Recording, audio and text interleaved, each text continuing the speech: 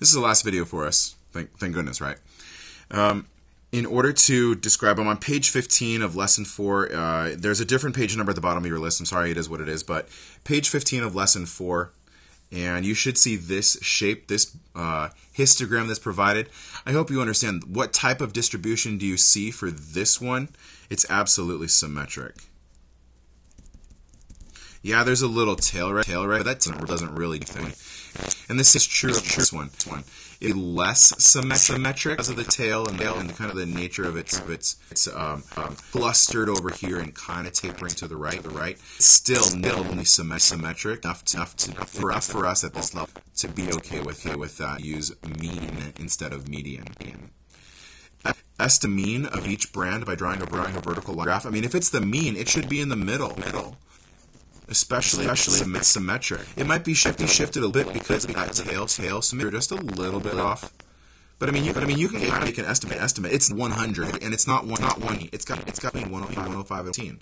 Say, I don't know, or probably 110. For this one, it's kind of the same thing. The might be like right there.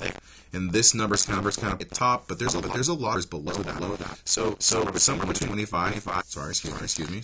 Somewhere between 125 and 25 is the actual mean. Let's say 130.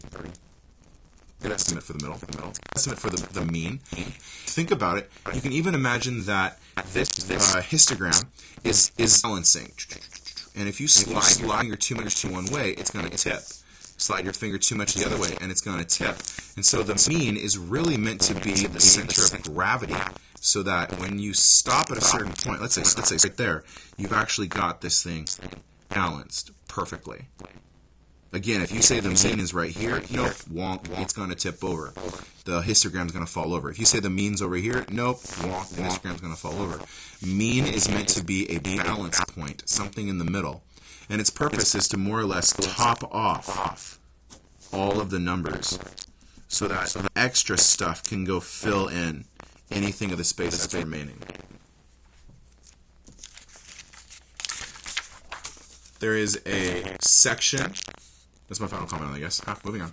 There's a section for the learning targets and success criteria. Please score yourself on those. Please discuss for your own frame of reference how you could improve. Let's fill out the blank at the bottom. The mean and the median. This looks familiar. Let's see if we can use it. Our numerical summaries.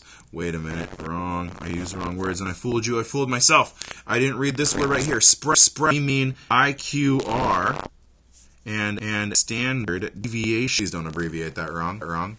Distribution is nearly symmetric. Standard deviation is more accurate. How much more accurate? Take AP Stats to find out. But more accurate, we want to go for more accurate. When the distribution is skewed, IQR is more accurate. Mainly because we lose the power of standard deviation from the fact that the distribution is skewed, so therefore the mean and median don't line up. But if the mean and median are close, you probably have a symmetric graph. And standard deviation, there's way more statistical power with standard deviation. All right, that's about all I need to say. I click my pen to say I'm done writing. I just want to remind you, you need to do the exit ticket. It's a good one for you to do. And then you need to do the problem set, because that's the homework. Yes, front and back, all of it.